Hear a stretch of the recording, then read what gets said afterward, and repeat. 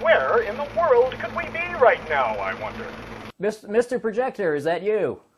Marker, what's up, Russ? Doesn't look like New York. I've actually been editing since the early 1980s. Cutting a scene from Dynasty, a television show, as we all know, was rather popular. Ah, I know. Do you know where we are? Of course you don't. It could only be one place. Next thing you know, I was nominated. That's how I ended up in Hollywood. Hollywood! I do have a full-time job as a trailer editor at this wonderful company called Toy Box Entertainment. Probably my proudest accomplishment with all those years behind me at MGM would probably have to be the James Bond campaigns. Bond. James Bond.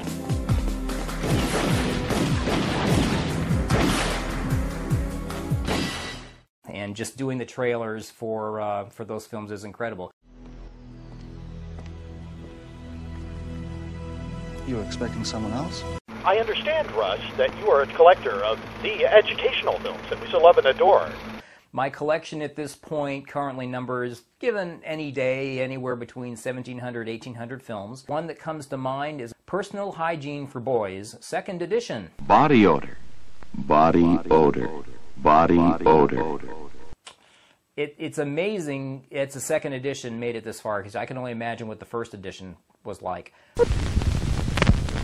And of course, don't do drugs. Mike is more experienced than you in the ways of narcotics, but until now he has never suggested that you toke up together. Another film that comes to mind is VD Attack Plan, made by none other than Walt Disney Productions.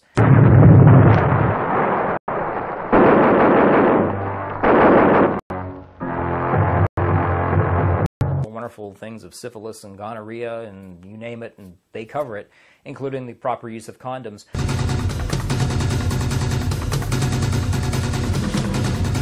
Paul Bunnell is a very, very good friend of mine and is directing this film called The Ghastly Love of Johnny X.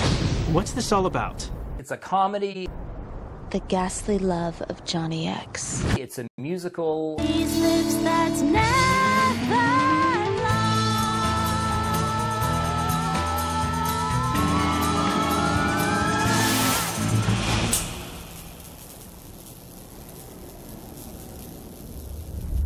It looks gorgeous, and it has just been so much fun to work on.